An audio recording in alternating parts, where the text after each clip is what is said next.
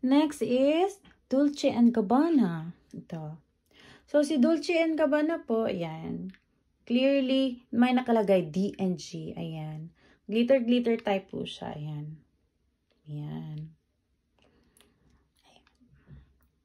Ayan ang nakalagay na print. Dolce&gabana made in Italy. And clearly printed din po ang kanyang model number. Tapos, hindi po siya yung nose bridge type. Diretso po siya. Plastic. Yan. Then, sa lens po niya, it's fine. Okay, fine po ang kanyang lens. Wala gaanong gas-gas. Yan po. Yan. So, ang suggest ko lang po, medyo maliit kasi ito eh. So, good siya for small type of faces. Yan. Then, meron po itong dust cloth, at saka pouch, at saka yung kanyang case. Meron din itong case. Ayan po. Oh, ayan. Ayan, si case. In good condition po. Ayan. Okay. Next is, dito po tayo, punta po tayo kay Prada. Ayan. Edge type din ito. Yung may pagka, square type. Semi-square siya. Ayan. Semi-square, in good condition. May nakalaki pa na price tag, which is 34,000 in yen. Pero benta ko na lang po ito ng 15,000 in yen. Ayan. Manipis ang kanyan dito. Pero hindi gano'ng manipis ha. Social. Social siya. Hindi kasi siya masyado malapad eh. Napaka-class. Ayan. And then clearly printed ha. Prada. Ayan. And then decide to model number. Ayan. And then, yes, it's a nose bridge type. Ayan po. As you can see, it's written here Prada and the other side. And also there is the serial number. Ayan. Ayan, nakikita nyo ba? Basta ako nakikita ko po. Basta nandito nakalagay. Ayan. Then, yung Prada dito na nakalagay. Ito po, oh. Ayan, Prada. Ito po si kanyang... Ayan. Ayan ang kanyang lens. Wala masyadong gas-gas. Ayan. Ganyan po siya. Okay? Complete inclusion po ito mga ate. Ayan. Meron siyang case. And then, meron pa po siyang box. Brand new po ito, madam ha. Brand new po ito. Ayan. Pero benta ko na half price. Okay? Then, Gucci. Gucci. Ayan po. Ito si Gucci, benta ko na lang siya ng mura. Ito kasi natanggal kasi yung ano niya eh, dito oh. Yung kanyang print. Ayan. Konti na lang natira. Andyan pa naman, meron pa nakalagay na made in Italy.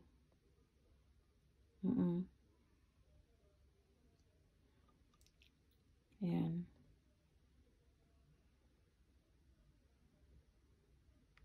Pero sa kabila na, meron na nakalagay na tanggal na rin. Nose bridge type po siya ha, kasi may mga nose pad siya. Ayan. Ang ganda po ng kanyang rim. Ang kanyang frame. Ang ganda-ganda. Ayan. Pasok labas yung hangin. Hindi siya yung closed type. Ayan oh. Maaliwalas ito sa mukha. Ayan. Ganda po.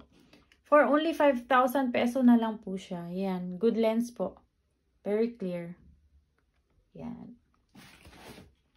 With case po ito siya. Ha, mga madam? Okay.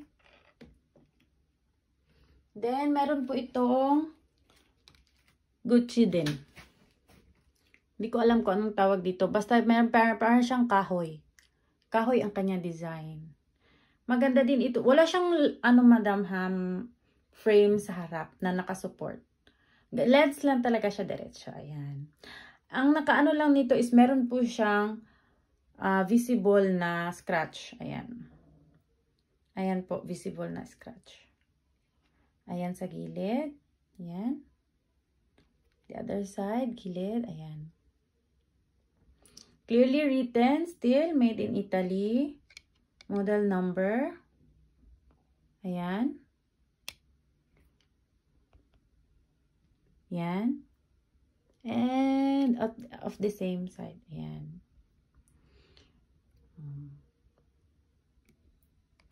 Ayan. Pero pag nasuot nyo na ito, hindi naman siya yung yung tipong disturbo sa mukha. Sa pananaw. Hindi siya yung disturbo na tipo na sa pananaw kapag nasuot na. Hindi. Hindi siya klaro kapag nasuot na. Parang walang scratch. Ganon. Pero nga lang visible. Ayan siya. Ayan. With case po ito, madam. Okay? With case po siya. Then, ang ating Chanel. Ayan. Ito po ang ganda nito. Kasi parang natatabunan yung lahat ng parts mo sa mata. Ayan. Clear po si Chanel natin. Yan po. Clear na clear ang kanyang shade. It's our lens. Ayan. Ito ang kanyang rim. Yan ang ganyang kilid. Klaro na Chanel talaga. Pag nasuot mo, klaro na Chanel ang iyong sinusuot. Ayan.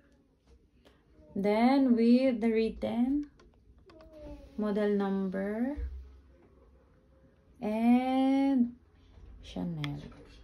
Made in Italy. Ayan. Nose pad type, nose bridge, ganyan. Parang vintage po ang kanyang dating. Ayan. In good condition with very slightly scratches. Ayan. This is with case. Ayan po. And with pouch.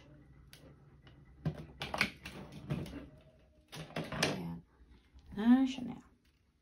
Yan.